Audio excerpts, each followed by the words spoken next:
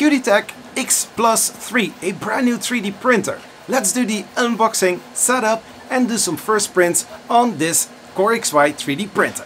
Here on Zachary's 3D Prints.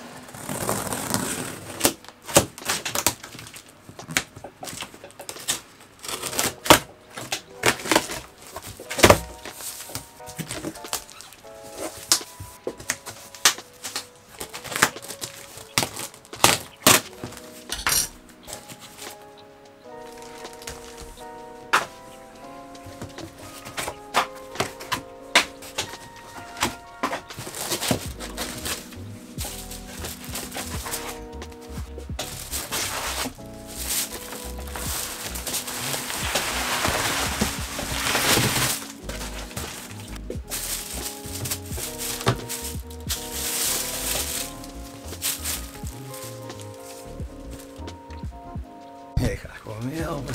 Je bent niet aan het filmen, hè? Jawel. En waarom? Ik zeg het allemaal rare dingen te zeggen. Ja. Oh, deze moet ik gewoon deze houden, oké.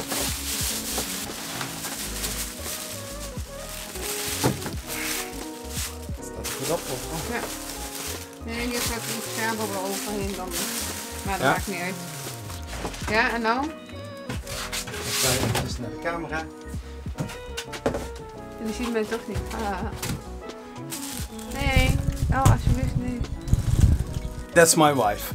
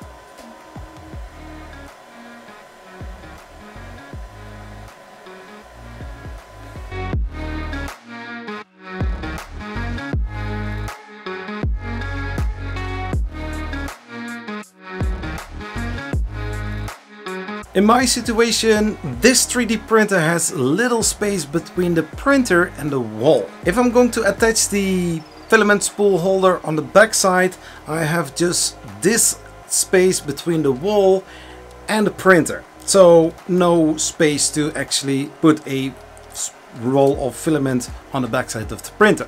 Therefore, I'm using this external filament spool holder with some PLA to do the first test print, and let's see what is going to happen. Let's continue. So 205 and 205.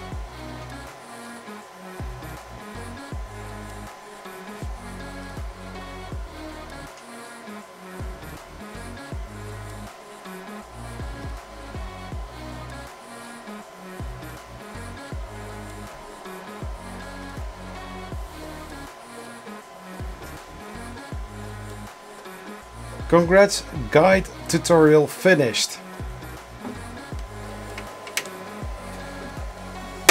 All set. There is a Banshee, so let's go and print that one. 17 minutes. Let's go.